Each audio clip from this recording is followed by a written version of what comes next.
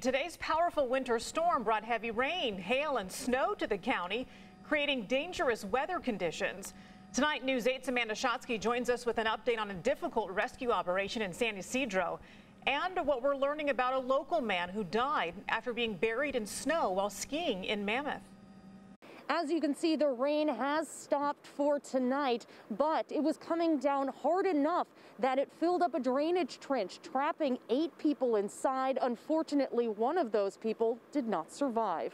Heavy rain doused Southern California, creating dangerous floodwaters in San Ysidro. It was Friday afternoon when Border Patrol, San Diego Fire, and lifeguards responded to calls of 8 people trapped inside a culvert that had become overrun with water. During this rain event, we did upstaff quite a few lifeguard vehicles, so they were close by. So when this happened, they were able to assist us to get in to assist the patients out there. Agents were able to immediately open the grate covering, releasing that water, but the incident left 3 people injured. One man was pronounced dead at the scene. He was found a couple hundred yards downstream. In La Mesa, the winter weather caused giant hail to come down hard, hitting cars and city streets. While in lower elevations, thunderstorms and heavier showers picked up throughout the day.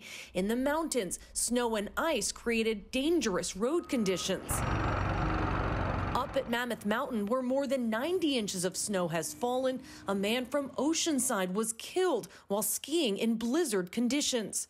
According to the Mountain Ski Patrol, the 52-year-old man was found upside down in the deep snow. And despite the efforts of Good Samaritans who tried to dig him out, he was pronounced dead at a nearby hospital. His identity has not yet been released. In a statement on the ski resort's Facebook page, it read that the latest superstorm is a reminder about the power of Mother Nature.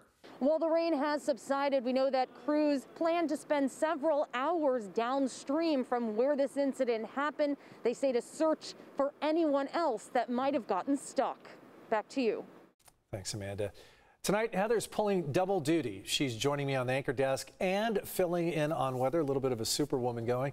Heather, you've been tracking this storm system today. What can you tell us about the current conditions? Well, if you needed a break from the rain, you are going to get one, not just starting now, but really for the next couple of days before the next system moves in. And we're expecting that about the middle part of next week. So where is the storm? Well, as you can see, for the most part, it has already exited out of San Diego County. You're seeing just a couple of spotty showers, mostly in the southern portion of the county.